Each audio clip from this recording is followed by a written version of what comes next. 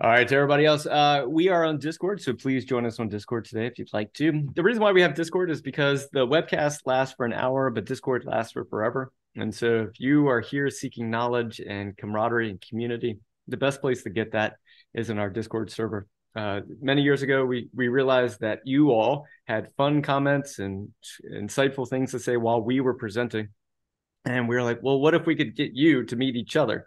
And so that's why we created the Discord server so that you could meet each other. Because if you're here, then you have one thing in common, and that is the fact that you're seeking knowledge for information security. And so since you have that one thing in common, there's a good chance you have a lot of other things in common. So join us on Discord.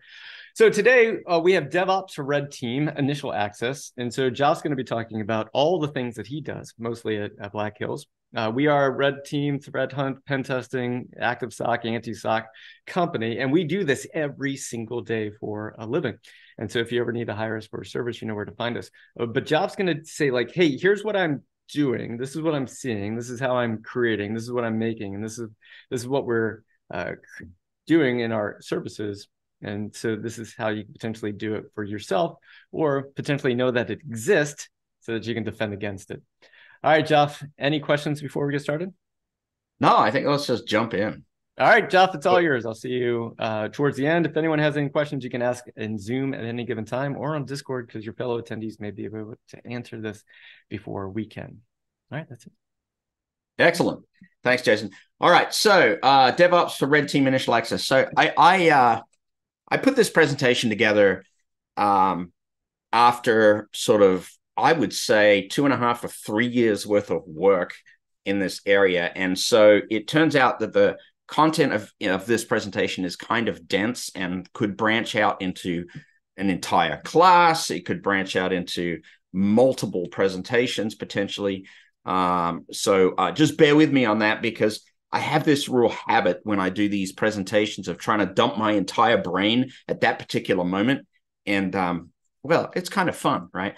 First of all, the meme game of all of you in the Discord audience is fabulous. Some of the pictures on the screen are directly out of Discord.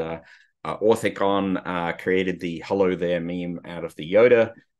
Much appreciated. And I don't know where the Python one came from. But anyway, I'm Joff. I work for Black Hills Information Security. I'm an anti-siphon instructor as well. I teach an Introduction to Python course. I teach an enterprise attack emulation and C2 implant development course as well. That one's mostly on demand. I teach some regular expressions, which is a 4-hour course. And I do a lot of research and dev and initial access operations work. My unofficial title is sort of malware pit boss at Black Hills these days. I do have a number of people actually working for me now as malware devs. And so we've got some interesting sort of vertical integration of our red team and assume compromise engagements that going on these days, which helps bring us success. I was trying to pick the title for this presentation and I went back and forth, DevSecOps, SecDevOps. And then I was like, really, it's just DevOps for security professionals because I'm actually kind of perverting DevOps in a way that helps us generate unique malware or securing malware. No, it's not about securing malware. This is it's kind of a Jedi mind hack use of CICD is what I'm going to get into. Before I go there, though, let's talk about our defense landscape today. And for anybody that's in red teaming or initial access operations for assumed compromise and stuff, you guys know that the EDR, XDR markets are very, very strong these days. The defenses are very strong. If you have a mature customer that you're working with that has invested in some of these technologies, has deployed them correctly, has tuned and configured them correctly, then you have a formidable defense landscape in front of you. You have these kind of major hurdles or topics, if you like, to overcome when you're talking about trying to place an implant or on a system or get some initial access operations working. So, you know, static artifact analysis is the sort of lowest bar, event tracing for Windows kernel mode callbacks, DLL API hooking, process tree analysis, memory page scanning, call stack tracing and analysis, kernel driver block lists, and so on and so forth, right? All of this stuff now, this massive amount of feature set is implemented in most of the EDR, XDR technology that's out there. Now, if you're not in the business of using an EDR, XDR, you're back in the good old days of just depending on consumer grade defenses, then I'm not really talking to you, right? This is the more advanced enterprise style, drink everybody, I said enterprise, defense kind of stack that we're in front of, right? So let's kind of break out a couple of these things really quick just to talk about them. First, static artifact analysis, right? This is, when I talk about this, I'm talking about direct malware hash matching in VirusTotal and Friends or other databases that keep hashes of known malware, right? Just some sort of shell code or machine code in a byte sequence has a pattern to it. And even as a part of a binary artifact, unencrypted shellcode can be matched and flagged in static artifact analysis as being malicious and is often flagged as malicious. The other control that we often trip over is high entropy of binary artifacts. And this is literally a result of either compression and encryption or both of some kind of portion of the binary artifact that you're delivering into an environment. And by compressing and or encrypting, you are essentially introducing a very big blob of binary data that is statistically flat in nature, and it will raise the entropy of that artifact, and that becomes a IOC trigger for a lot of the defense code that's out there. And it will trigger on that, even that alone, right? Or any little telltale thing in an artifact that is unique to that artifact, any little hook, basically, that a defense product can get its hands on. Event tracing for Windows, just really quick. This is something that we all fight with in the industry if you're on the offensive side, because event tracing for Windows is a pretty effective measure for being able to give the defense product telemetry about what's going on their system, right? These are trace and log events raised by both user mode applications, by kernel mode drivers. The event tracing API has basically got three components. It's got controllers, providers, and consumers, right? The controllers are creating sessions for event tracing. The providers are supplying events. The consumers are that which is ingesting events. And it's a publish subscribed style model that's at work with ETW. There are three types of providers. There's the MOF classic mode, the WPV instrumentation-based mode, and then trace logging, which is what is providing the actual ETW logging. Now, event tracing for Windows is a very effective mechanism for providing telemetry, albeit a noisy mechanism. There's a lot of telemetry. Oh, that's a tough word. That is provided in ETW. Kernel mode callbacks are also leveraged heavily in the Windows NT kernel ever since Vista. I know that's a terrible word to say because Vista was kind of one of the middle products, I say, before the next one came along for Microsoft, and we all know it was a tough transition. But kernel mode callbacks were put into the Windows kernel when Microsoft made the decision to stop allowing the defense industry products to hook the service dispatch table in the kernel. They said, look, you really need to stop mucking around with our kernel. It's a problem. You destabilize our product. And they said, we are going to introduce a technology called PatchGuard. And as a compensating mechanism, we're going to bring forth kernel mode callbacks, which allow you to, again, subscribe to various object notifications in the Windows kernel. So there's the PS set create process notify routine, for example, which will give you a notification when a process is created. Create thread notify, load image notify, the ob register callbacks, which for all objects, process thread, desktop handles, and so on, when they are opened or duplicated, that will actually send a notification back. And then the a register callback itself for registry operations. So this entire technology here that Microsoft introduced for us was essentially a compensation for what they took away back in those Vista days, and it is used quite effectively today by various defensive products. Another concept that's been around for quite some time is Windows NTDLL API hooking and other DLLs, frankly. So what is a hook? When we look at a hook, first of all, any process that is loaded on a Windows system is 100% going to load NTDLL, and it's also going to load kernel32.dll and kernel-base.dll. These are the API layers, the Windows API, essentially in the Windows operating system.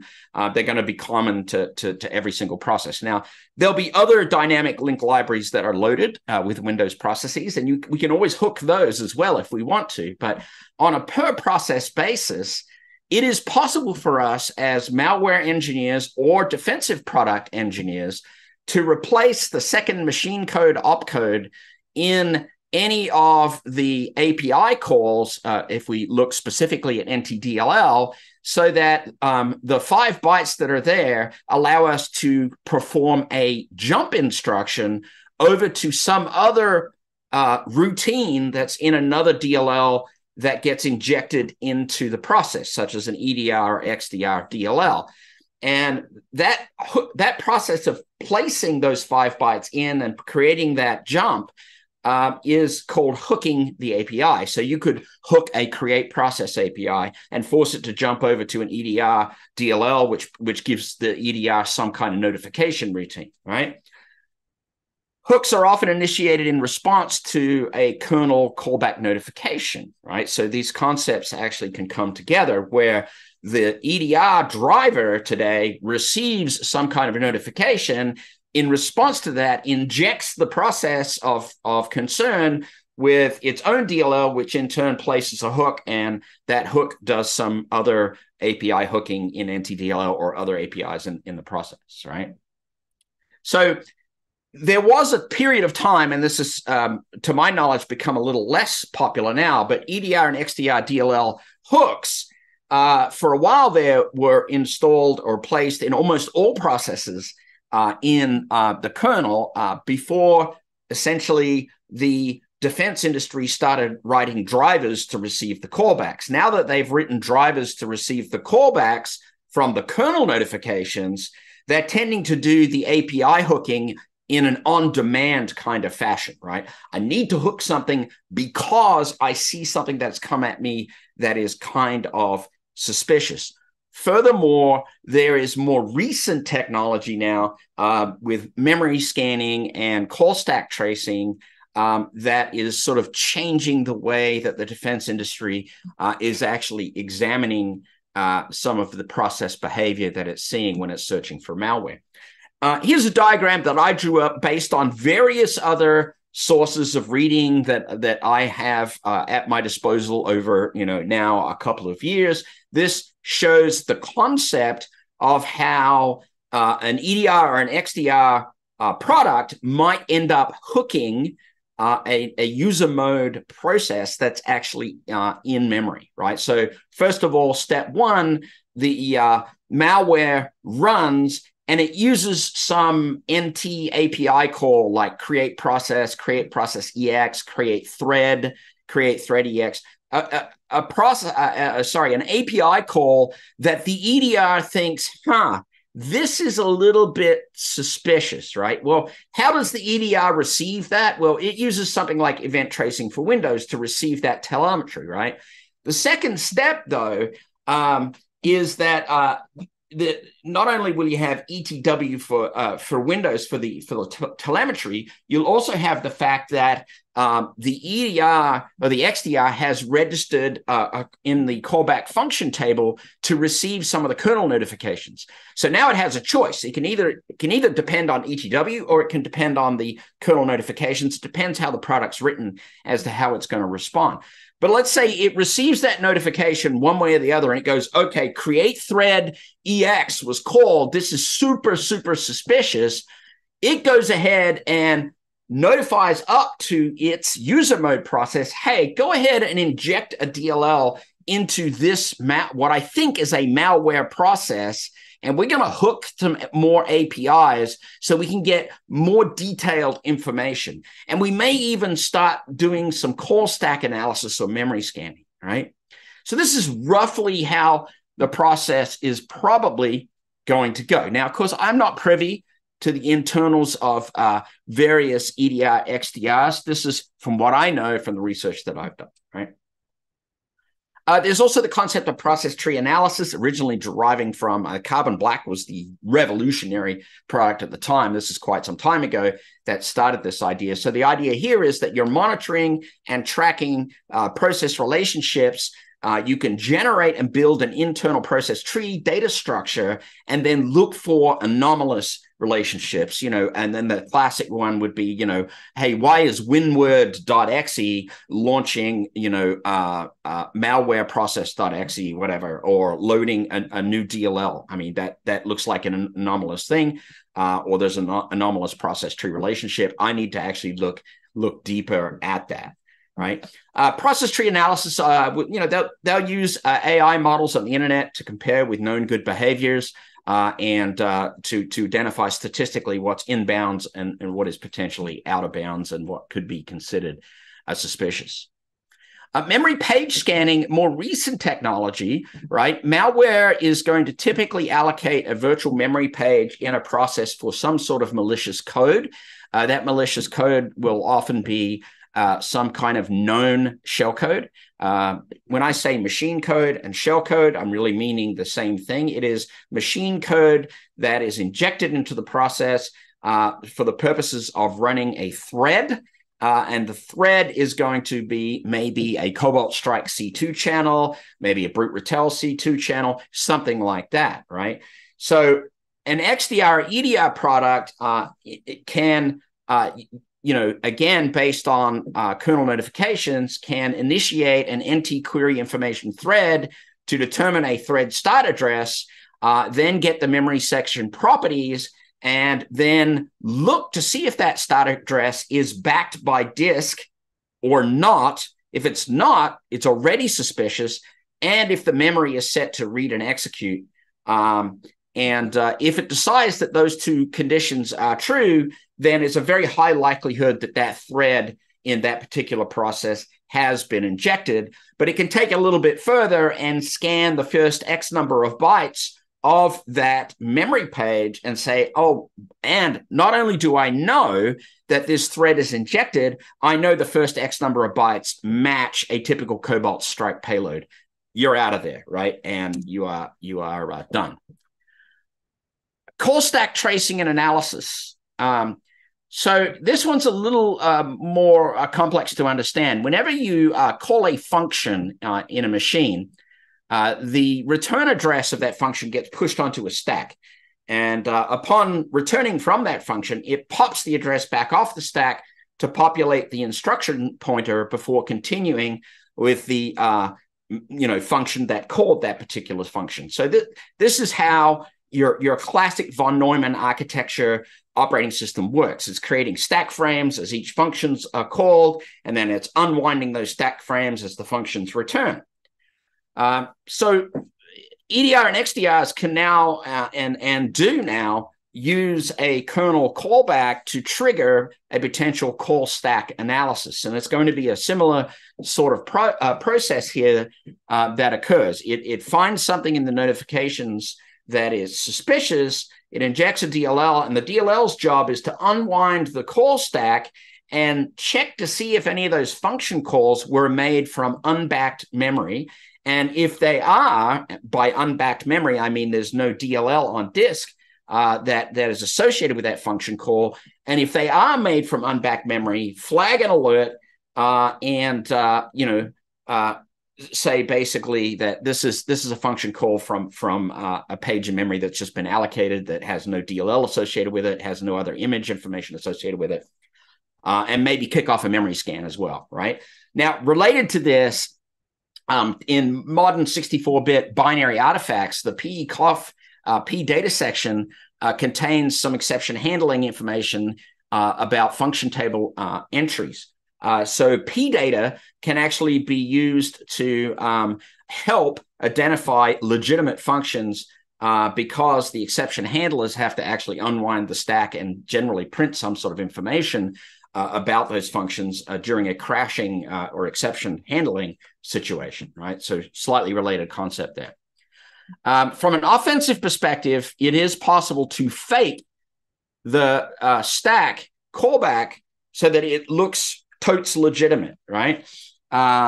Which is awesome until you get to Windows 11. And this is something where I've got to give Microsoft some kudos here.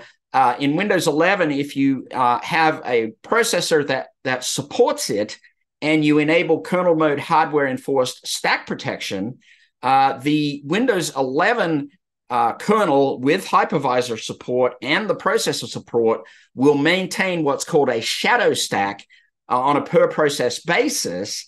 And if, should I say, the legitimate process stack does not match the shadow stack, then that's immediately a situation where the process is considered, malware, evil, doing something wrong, however you want to put it. And, various things could happen. The process can be killed. You could blue screen of death just to say, hey, the shadow stack doesn't match. I'm out of here. I'm done. So that's a really, really great advance for stopping all sorts of things, certainly stopping virtual memory pages and function calls from unbacked memory pages, but it also would really get in the way of a lot of ROP chain activity in legitimate malware as well, excuse me. Frankly, is a good protection. All right, so here's the challenge, though. It turns out that Windows, as usual, has a legacy problem. And the legacy problem is there are a lot of older drivers out there that do very strange things in memory. Near as I can tell on my reading, if you enable the kernel mode hardware enforced stack protection, and then you load up your machine with various drivers and pieces of software, a lot of people are finding that the machines are actually just crashing. So it becomes a legacy kind of challenge there. And then another technology that's out there for defense is kernel driver block lists. Fortunately or unfortunately, our world is full of vulnerable signed kernel drivers. And I said signed, like that's really sad, right? Again, with Windows 11, Microsoft is now enforcing a kernel driver block list, which is growing as vulnerable kernel drivers are identified. Now, this is, as you might imagine, really not an easy list to maintain. Now, this is a tough thing because exploiting signed vulnerable drivers is a really juicy and attractive target. It takes some significant skills as a malware author, and I happen to have a person who works for me who's very, very good with kernel exploit development. But when you get to the kernel level, if you manage to exploit a signed vulnerable driver, you can then do all kinds of things. You could bring your own further vulnerable driver, drop it, load it, and then use that to further exploit the kernel. And by further exploiting the kernel, you can fiddle with process protections. You can overwrite kernel notification callback tables, as in disable them entirely. You can disable driver signing. You can, you've got control of everything, right? The challenge at the kernel level for malware authors is if you fiddle with kernel memory and you don't do it correctly, you really can get into trouble. Kernel development is a real skill, and the old bug check, blue screen of death thing will occur to you if you get it wrong as a malware development. All right. So all of this is to say, right, this is like this giant sort of overview of kind of where we are now. This malware dev shit got real, right? If you're trying to put some sort of malware or emulate a threat adversary on a desktop machine today, that the customer or the entity has got finely tuned XDR and EDR, has the resources to deploy that stuff, it's really difficult, right? It has become not as easy as it used to be. So, for example, to succeed, we have to, first of all, make the software continuously unique to avoid any static detections, squelch event tracing, make any kernel notifications not interesting, or even better, turn them off, avoid getting our NTDLL in our process hooked, unhook it or just not use NTDLL, make our process relationships not very interesting, don't create any suspicious non-disk backed threads, right? Evade all sandboxes and don't use a driver on the block list. That's a lot of stuff. Right?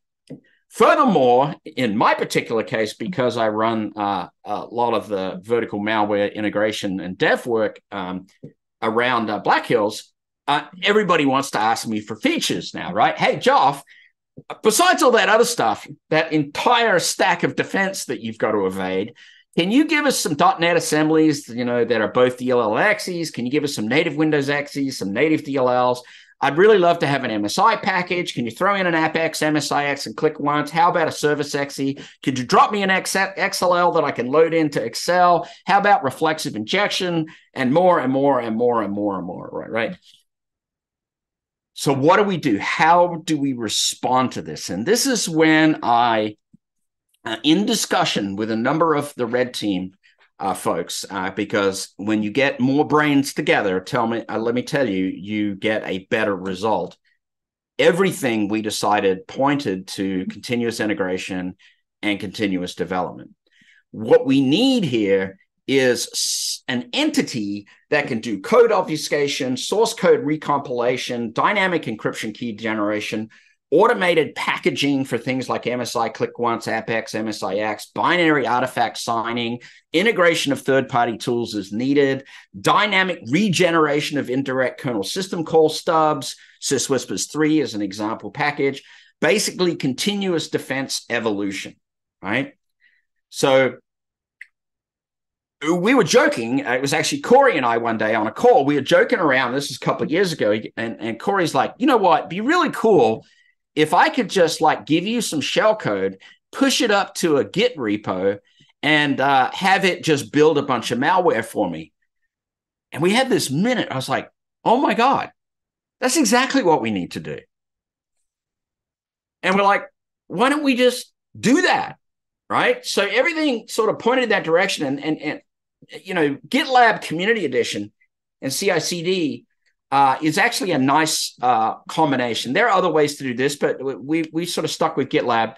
And it's not just about software repos. I mean, you can have a pipeline configuration in GitLab's CICD just by creating something called a gitlab-ci.yaml file in a repository home directory.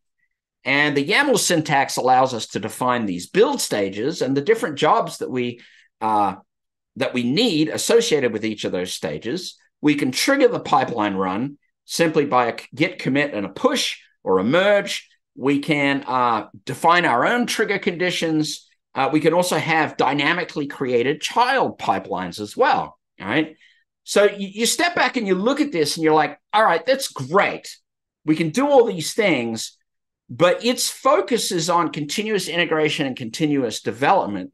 We're going to pervert it and refocus it on continuous integration, well, sort of, really continuous dynamic artifact production, right, is what we're going to do, right? CIAP. Just there's a new acronym for us. I made that up right now. But that's really what we wanted to do. I don't really care about the CI/CD pipeline testing the quality of the malware itself in the production pipeline.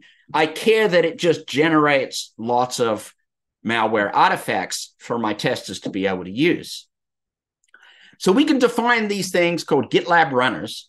And a GitLab runner is installed on a standalone server or a virtual container. The runner uses the GitLab API to register itself and service these pipeline runs. And then the runner processes all the instructions in the YAML file, and in most cases runs a script indicated by the script tag. In my case, I deployed both Windows and Linux-based runners, and the backend architecture today looks more or less like this. There's a couple of big fat honking Linux servers and a couple of Windows servers. The Windows servers are running the full Visual Studio stack, along with some additional packaging utilities such as Mage and Make Apex, etc. And the Linux servers are running Ubuntu 2204 LTS running Docker. And each of those hosts has 8 Docker containers that represent individual GitLab runners. And those Docker containers are highly customized GitLab runners to perform software compilation, be it C, C#, Golang, whatever. So this has now become this giant architecture. And then sort of on the back end of this thing, there's a NAS storage array, which provides a shared storage for the entire thing. And in fact, they're running as a Docker swarm in the case of Docker with the Docker stack technology as well. So suddenly I literally through the course of a single discussion, we built up to this point of turning ourselves into CICD or DevOps engineers for malware. All right. Now, remember, I want you to keep this in context. We're a penetration testing company.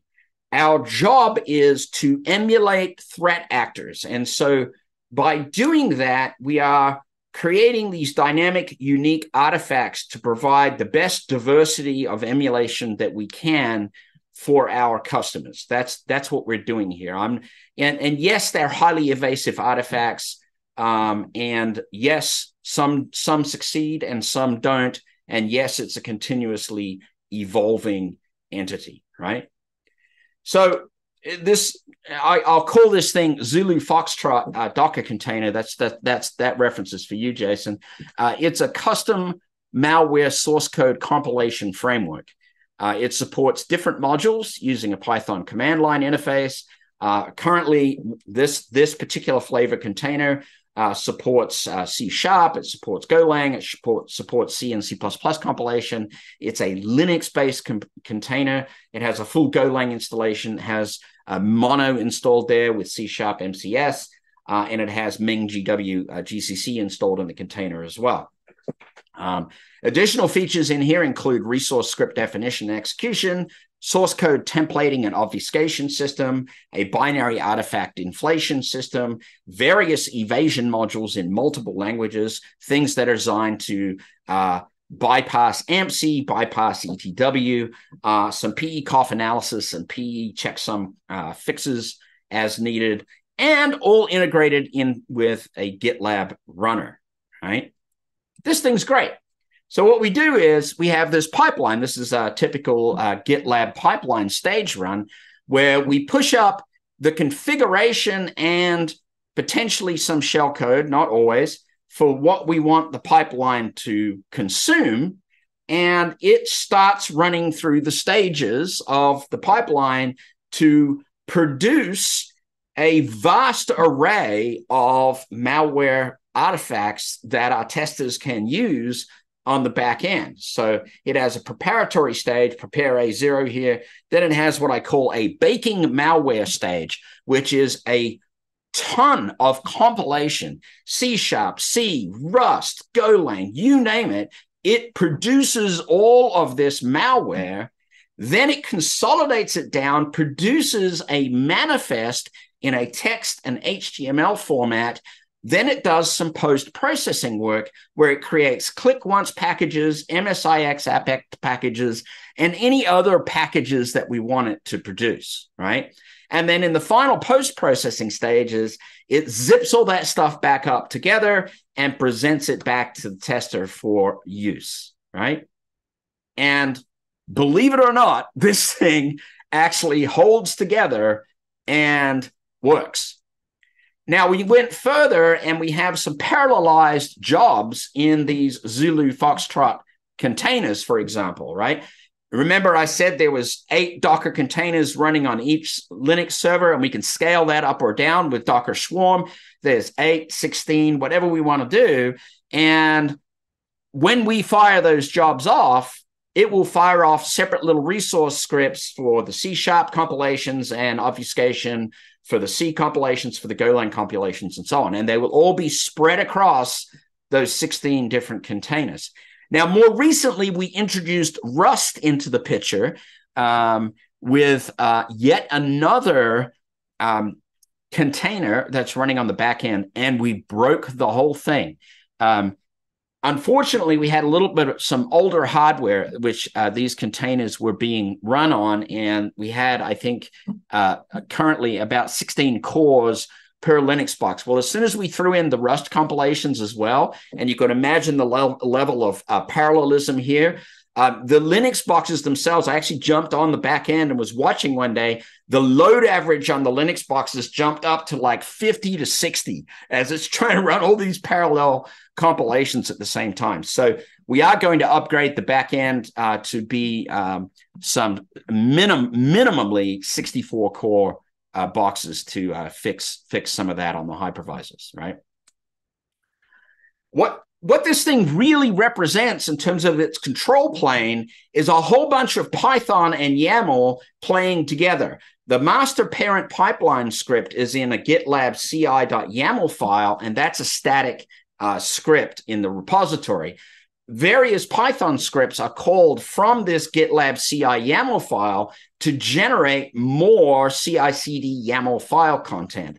And the YAML file artifacts get passed down from one stage to the next, allowing us to do things like fire off dynamic child pipelines.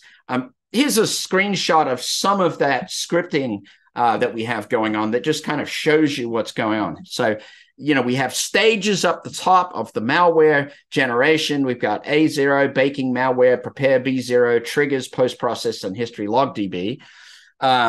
Then we have some trigger rules here with the workflow text.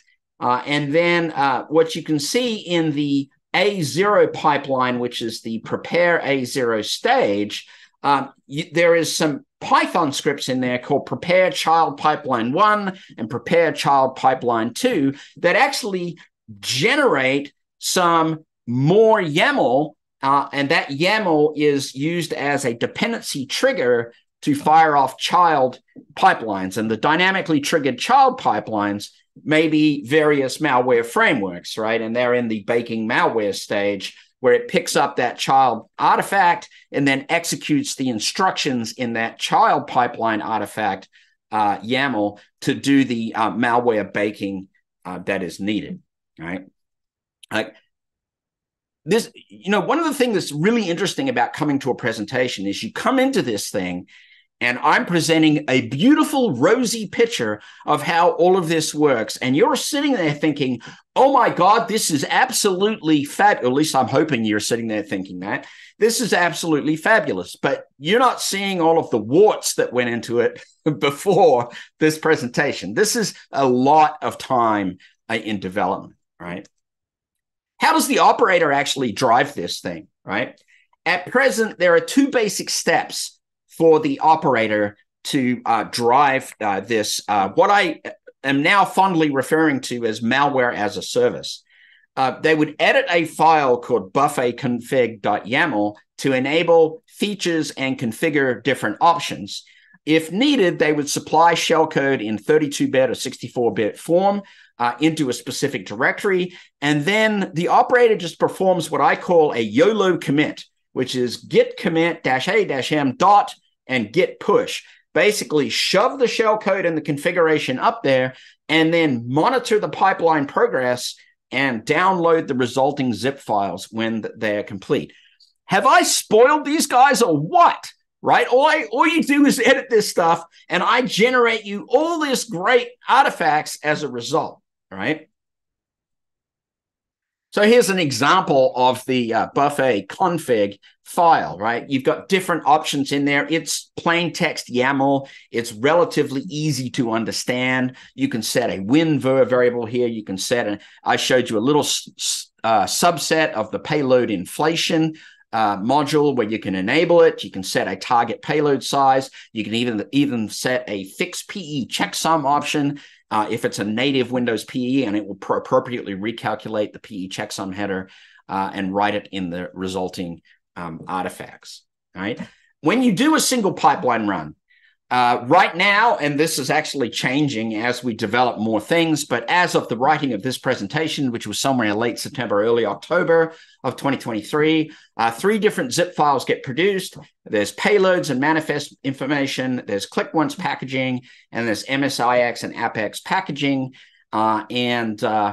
With just to give you a sort of an example here, with payload inflation target size of around 20 meg or so, which is modest and insufficient, frankly, typical artifact delivery stats are somewhere between 50 and 80 or so binary payload artifacts, plus a manifest, 19 different XEs, 26 DLLs, 4 reflexive DLLs, 6 XLLs, 9 MSIX AppX packages, another 9 click once packages.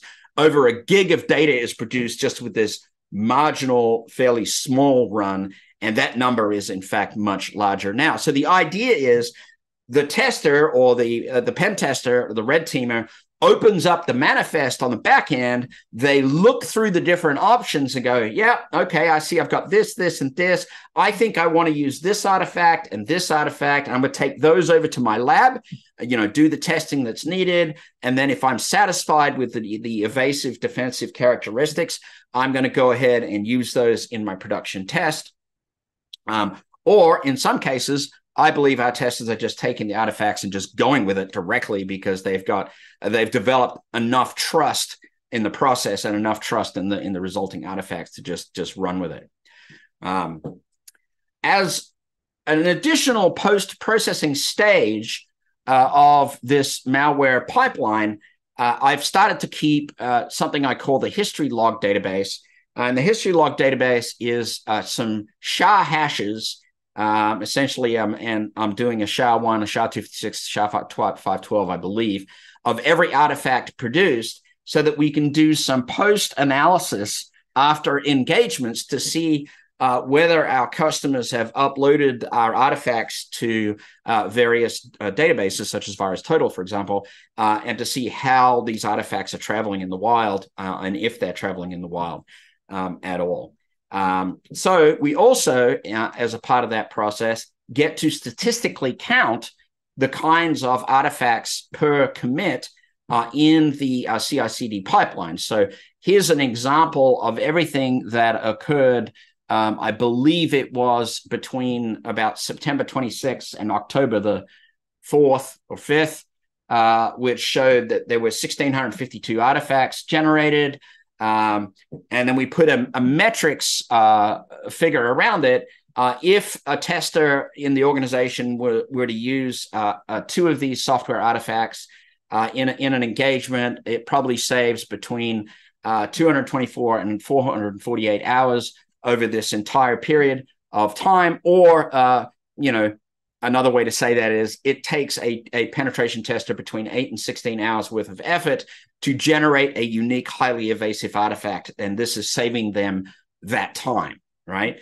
So my intent here with these statistics is to represent them on a monthly basis to the business team at Black Hills so that there's a confidence level in what our activities are, because everything costs money, as you know, but there's also, a measurability to what we're doing. We can appropriate the correct time per customers over to some of these activities, right?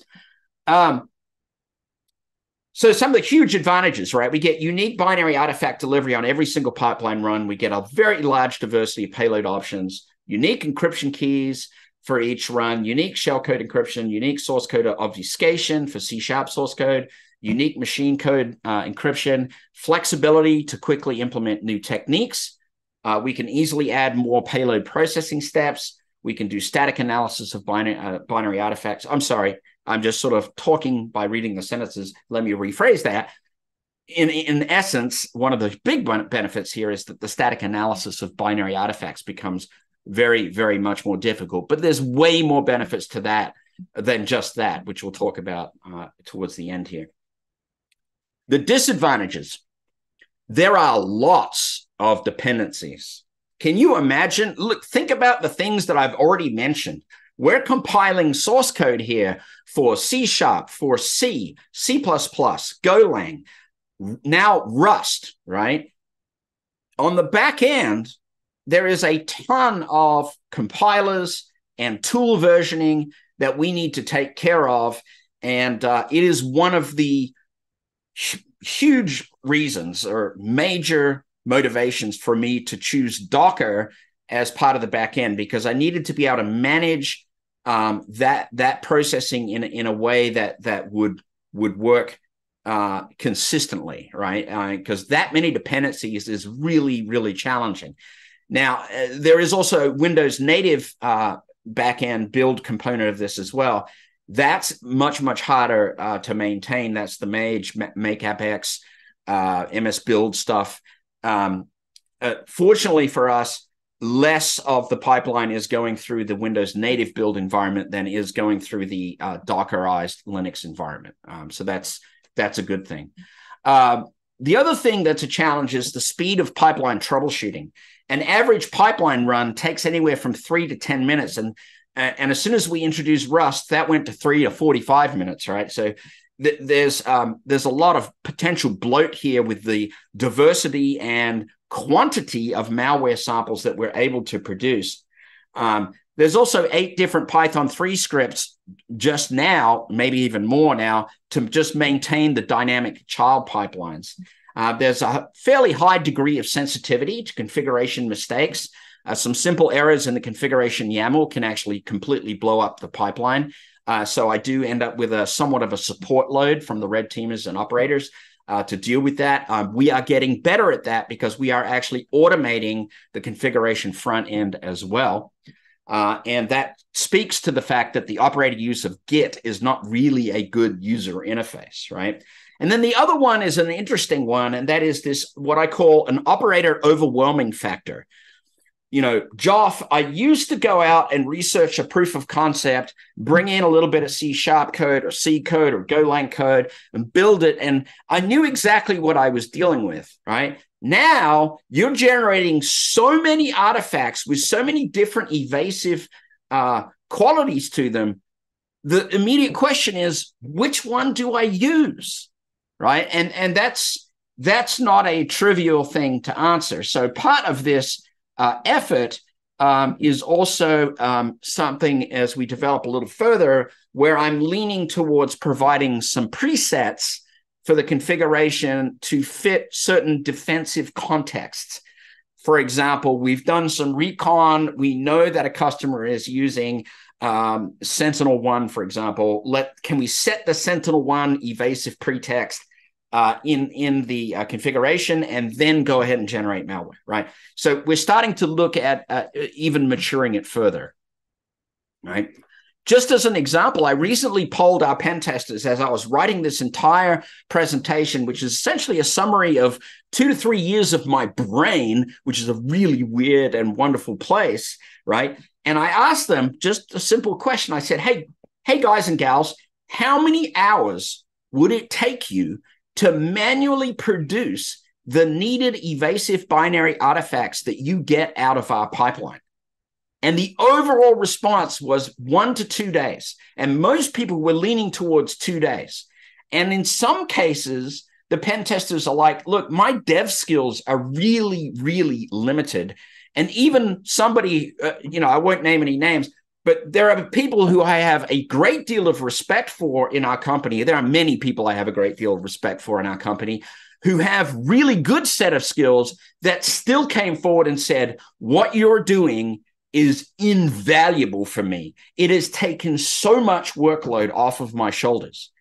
So we've really become a victim of our success here, and it's a good thing, right?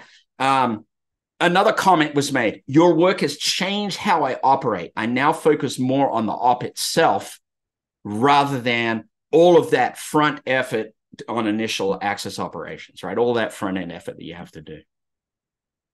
So many tools go into this, right? When developing, WinDebug, System Informer, formerly known as Process Hacker, SysInternals Process Explorer, API Monitor, Visual Studio, Mono, MingW, Python, PECIV, DNSpy, Resource Hacker.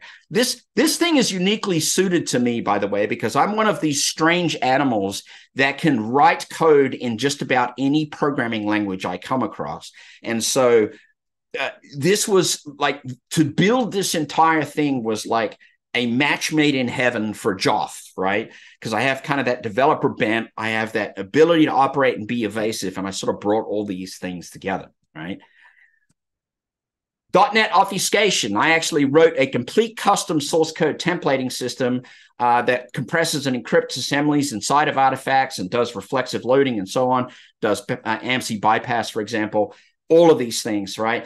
There's a lot of .NET obfuscation technologies out there. I haven't published much of our secret sauce, but you can certainly look for things like Confuser EX, Code Deception, Obfusca, yet another obfuscator. There's lots of these things out there that you can lean into if you're interested. Things like NetClone, adaptive DLL hijacking, where we capture DLL code functionality and proxy function calls to legitimate DLLs. This is a great technique for apps that still have DLL path search issues.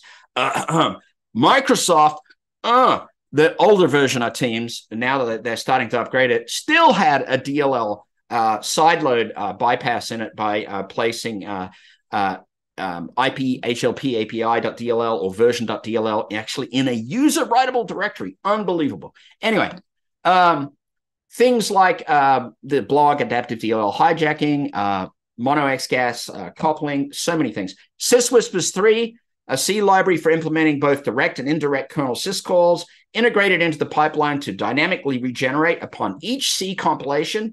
Direct syscalls more challenging now. Unfortunately, if the CPU syscall instruction comes from a non-ntdll.dll mapped memory range, EDRs now consider it to be suspicious. So we have to move into a mode of indirect syscalls and bounce through NTDLL to make that kind of stuff work. A lot of research out there, a lot of shoulders of great people that I stand on and have integrated into this pipeline to do this sort of work. Claire's virus there with SysWhispers. And look, I could spend, frankly, 5 days probably talking about this. This is an overview presentation that talks about how I've brought a lot of this stuff together. But just to wrap it up, by implementing this DevOps approach, we have definitely saved valuable operating time, brought malware to a wider group of pen testers, some without the necessary dev skills or with limited dev skills, increased flexibility for post-processing packaging techniques, increased the consistency on our pen tester initial access ops, gained a lot of visibility into what artifacts are being produced and deployed. We've really provided a consistent platform to further the malware dev and provided a platform to integrate new malware generation frameworks. And finally, keep providing some adversary emulation and sporting fun, right, in the offense-defense kind of arms race that we live in. Whole bunch of resources here. These are sort of a grab bag of various blogs that I have coded along the way, read and used with my coding along the way. And I'm always doing this stuff. Like my head's deep in this. A quick shout out to Tylus, Matthew Eidelberg. Matt, if you're listening, you're probably not. Matt came on board with the team. Matt works with me as well as a couple of guys offshore. I won't mention any names. Just really, really good thing that we've got going on in the shop these days. Finally, I decided that after Wild West Hacking Fest, I got such a huge positive response to this presentation that I created a repository on GitHub which allows you to begin building your own malware as a service. Essentially is a documented paint by numbers DIY approach. And I based it on Scarecrow, which is Matt Eidelberg's framework, as a template kind of system. So you are welcome to download that and to look at that approach and to get a sense of what I'm doing on a smaller scale, and potentially, be able to implement some of this yourself.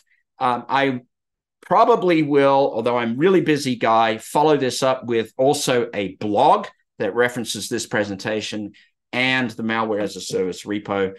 And oh man, I'm out of breath, and we are 53 minutes in. Let's bring Jason back in. What's up, Joff? Well done, buddy. I'll give you a minute to take a breath. Take a breath. And so what I'll say to everyone that's here, if you're on Discord and you're currently job hunting, please post Hunter into the chat. We have a special role for you because we do weekly job hunting live streams. And we know that a lot of people right now are currently laid off, or they're in between jobs, or they're trying to transition to something else. And so we want to make sure that we're helping the people who are job hunting find the jobs that they're looking for. All right. So with that, Joff. Yes. Is it malware bad? So let's talk about that. Remember that we are tasked with threat adversary emulation, right? We could call it malware as a service. And yes, malware is or can be potentially bad. But I want everybody to sit back and think a little bit about what I've just presented. With limited resources at Black Hills, we don't have a lot of resources. And over a couple of years here, been able to create this kind of animal to do this. Now, put yourself in the seat of a well-funded nation-state adversary or very well-funded criminal enterprise.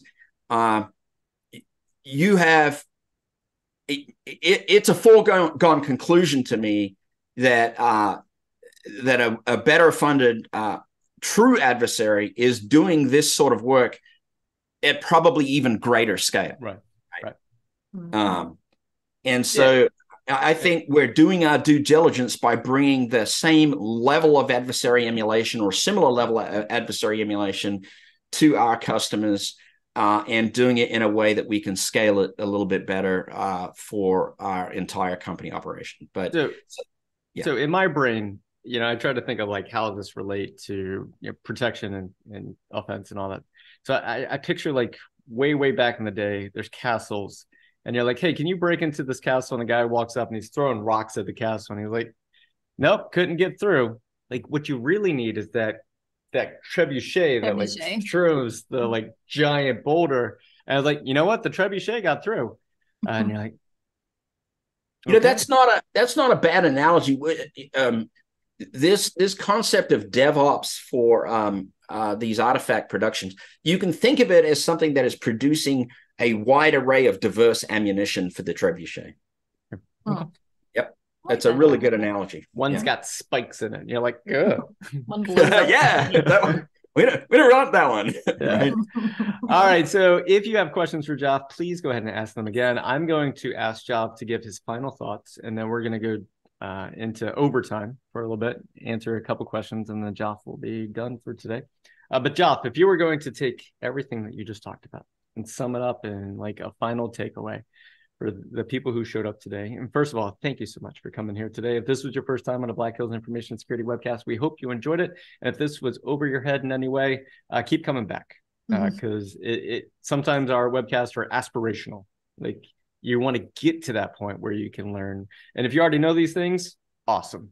I hope it helps you in your CTFs and everything else in your daily job. But Joff, if you're going to sum all this up, what would you say? So that's a very difficult question, but I want to say a couple of things. One is our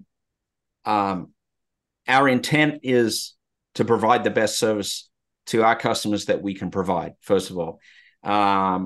Secondly, I would say to everybody and caution everybody, be nice out there. Do not use this for nefarious purposes. The idea is you could use this in your shop under regular contracted and lawful penetration testing engagements, which is the appropriate thing to be able to do. Finally, I would say read some of these blog references if you're interested in furthering your malware development career, and understanding, or maybe even coming at it from the other side, doing some reversing of malware artifacts. There's a lot of stuff out there, and just, there's a lot of great people doing great work, and you just have to, dig around. There's some notable call outs. I love the MDSec guys in England, Dom and crew, the Trusted Sec team are doing a great job. Outflank, our team, obviously, and a lot of these guys are writing about this, their work, and openly sharing with the community, and I think that's a really good thing. So that was lots of summary, but anyway. Yeah, I appreciate it, Joff. For everyone listening and watching today, thank you so much. We'll stick around for a couple more minutes to answer the questions that you may have. If your question didn't get answered, feel free to ask it again in Zoom or Discord, and we'll get to it as best we can. If this, I was just going to say thank you so much for joining us on the Black Hills Information Security Webcast. If you ever need red team, threat hunt, pen test, any of that, as you can see, this is the kind of quality you're going to get.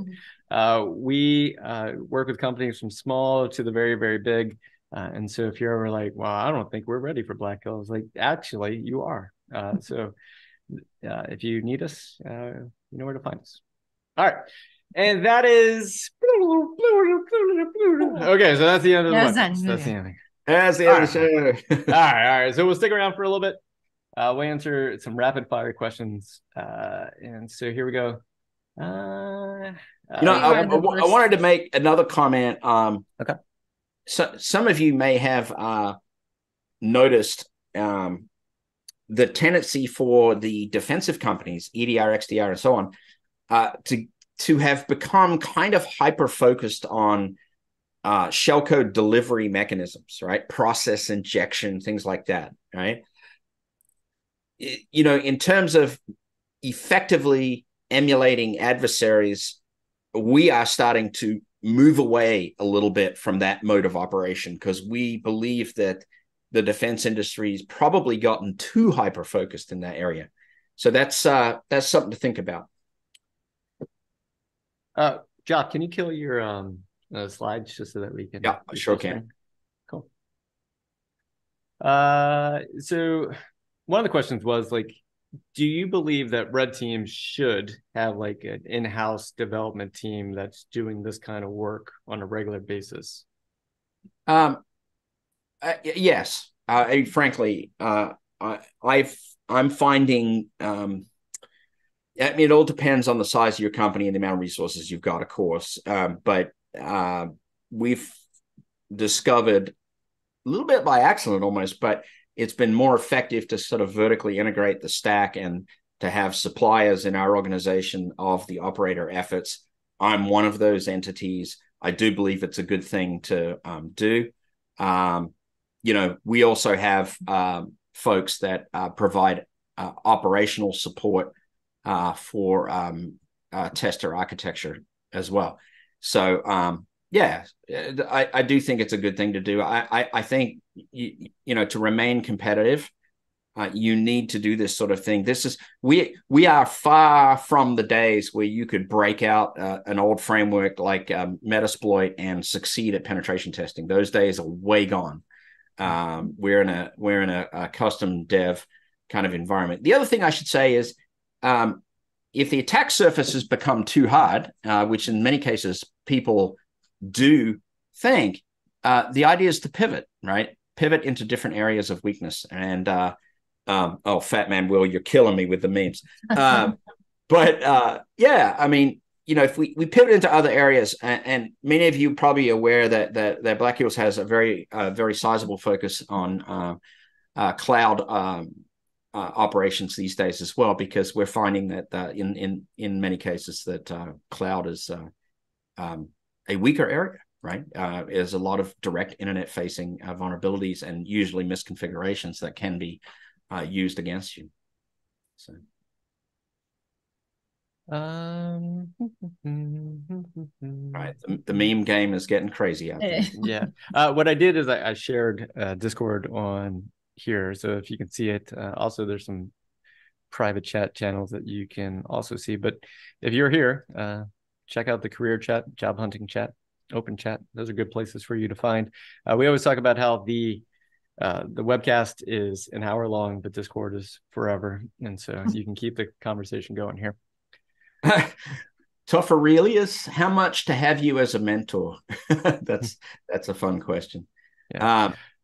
How much, if I could have genetically duplicated myself, so one of me can be on vacation at the same time as the other one of me is being a mentor, and maybe another one of me is working, then maybe we can find a way to do that. But that was that movie Multiplicity with yeah. Michael Keaton. Yeah, that was fantastic. I was reading a comic book about that last night where a person's made multiple copies of themselves and they keep going to like, are you me? Like, because he doesn't know Yeah. Well, who in that movie, he is it's anymore. make a copy of a copy of a copy, and they get worse and worse and worse. It's just that's a good movie. I will give a piece of advice out to everybody in the field. Learn how to program the machine, whether it's a Python course, a C course, a Golang course. I don't care.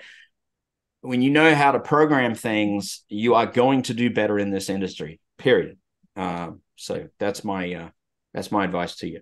Joff does teach for anti-siphon, but we are not just sharing that right now. I mean, you can go to anti-siphon.com training if you want to learn. Which C2 is the best for initial access? This one's come up a few times, and this one I feel like you're going to say the answer. It depends, but go ahead. Yeah, that's a tough one. I mean, it depends, right? It does. It truly does. There's some great products out there that are running around. Mythic, I think, is a great development entity that's done really well. BRC4, Brute Retail, they're doing really well. Cobalt Strike, is still a great product.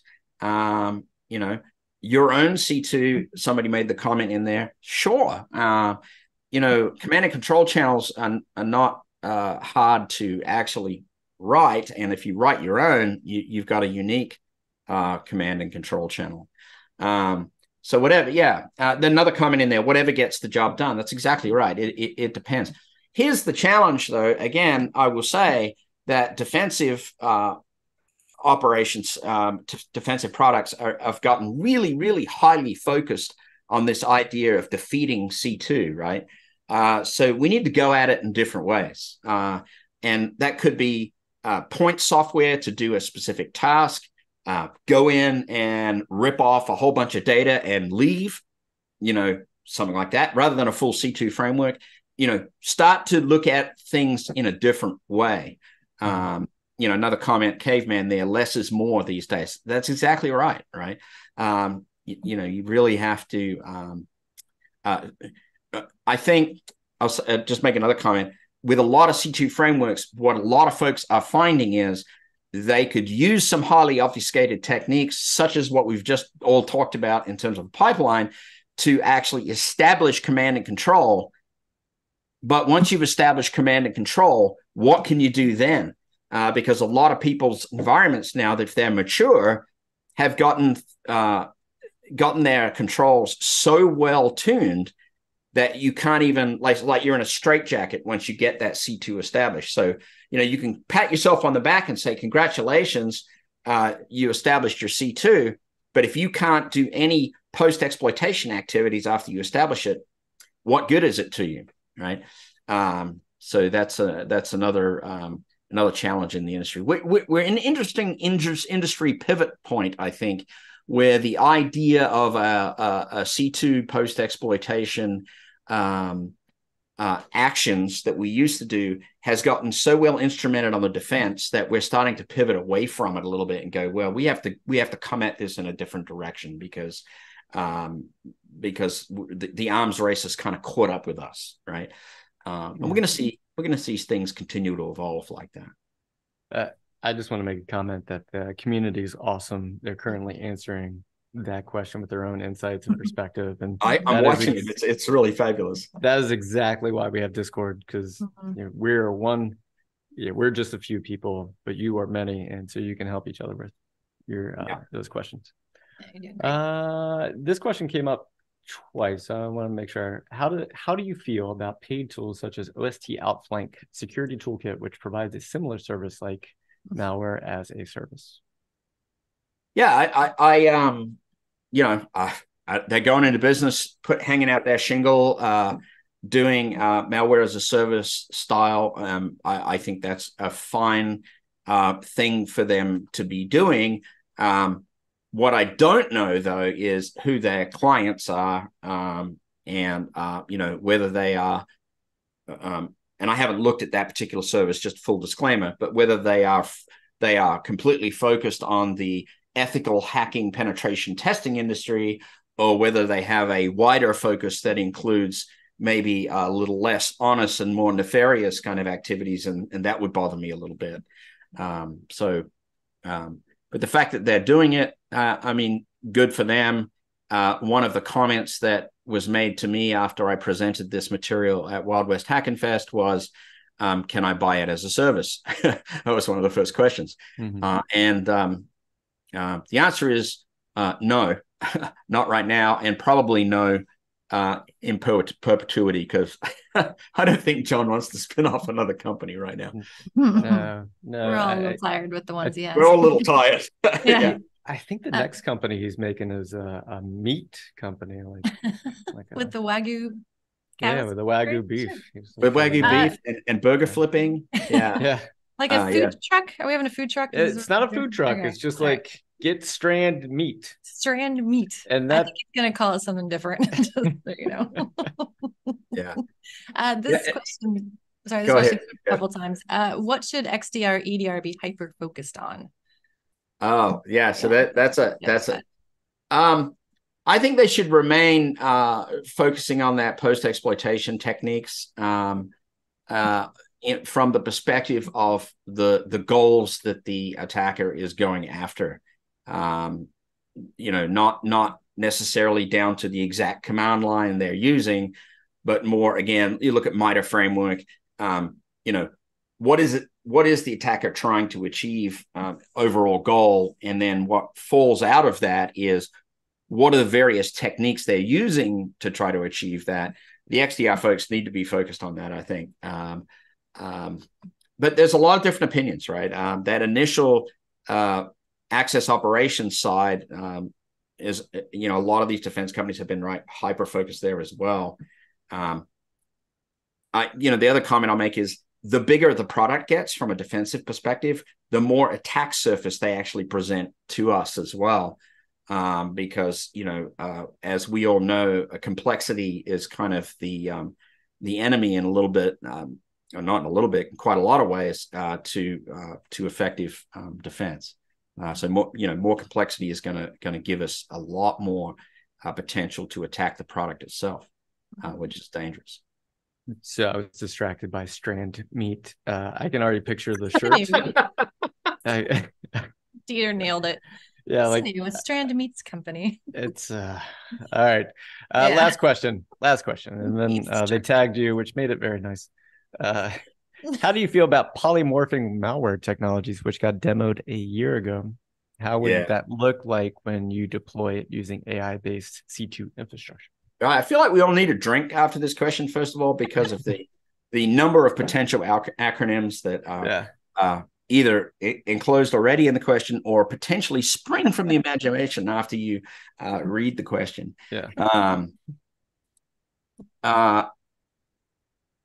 It scares me to think about the potential for AI-generated malware in general. The reason being is it's going to work, and it is possible to land a malware sample that would be very effective at evading multiple technologies. I guess that's the world we live in to some extent, but it's going to be a challenge. I have not heard you get that nervous and like calm and worried answering a question ever. So I was like, oh no. This is serious. Yeah, it's sort of a question where you want to say like it's all fun until we get hurt, right? And Sure.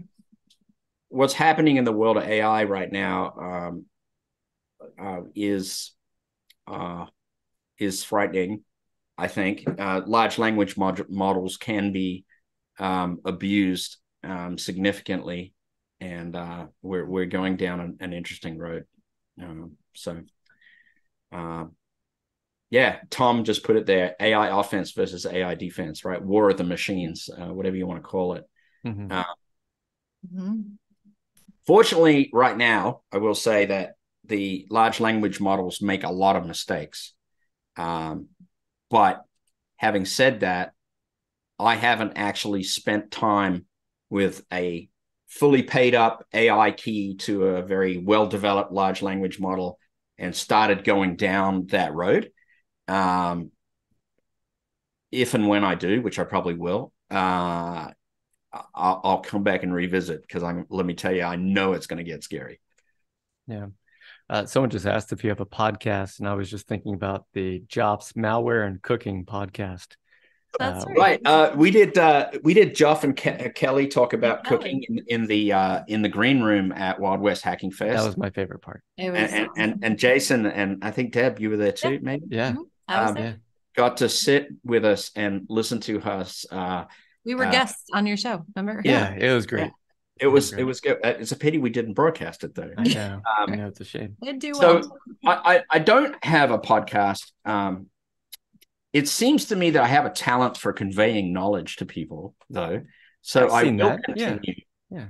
I will continue to develop material and deliver it. Like I said, I have the Python class. I'm going to consider putting together a DevOps for security professionals short course out of this material, because there's a tremendous amount there. I need to somehow marshal enough interns to maintain everything that I want to teach. That I'm having a scaling challenge right now. Yeah. So we'll plus I want you to write that book. So. Oh yeah, Jason wants me to write a book too. So look, hey, Discord community, if you knowing that I've talked about regular expressions, knowing that I've talked about malware and shellcode and DevOps and all these different things, if you had a vote on the next class that I wrote, let's throw it out there. And I said it was DevOps for security professionals. There's one choice. Malware dev techniques would be another choice. Then possibly a different programming language course, like Golang for security professionals. Tell me what you'd want. Why don't we just throw it out there? All right, let's do it. Sure. You're going to be busy, but sure. All right. Malware dev techniques. So the 283 of you that stayed around, guys. Thank you so much. We have a webcast coming up next week, which is ours. It's exciting. When I say ours, it's the content community team. We're going to introduce the InfoSec Survival Guide and some of the contributors that help make it possible. The week after that, we have Patterson Cake coming in to talk about some kind of incident response thing. And then BB is talking about web app pen testing. And then we go on a hiatus for 2 weeks because of Christmas and New Year's. And then we come back with a schedule already planned all the way until April of next year, kicking things off with John Strand talking about 2024 and how to get involved with the community and things. They authorized a holiday for us? Who did that? You're going to be busy writing all these classes, so I don't. All right, all right, everybody. Thank you so much for joining us. Joff, thank you for sharing your knowledge with the community. We always appreciate it. And it was fun. You came in. We had someone else scheduled for today. They couldn't make it. And so Joff's like, I got something. And I was like, okay. She had a baby. That's a good reason. I wasn't going to Wait, Melissa had a baby and she was at work the next day. Come on. I said, whoa. I am not a part of this. Not the conversation I wanted to have. I'm just kidding. All right. Thank you all so much. We'll see you next time. We appreciate you. And if you stick around the Discord, we stick around the Discord. So we'll see you there. All right. Take care, everybody. Ryan, Thanks, kill everybody. the fire.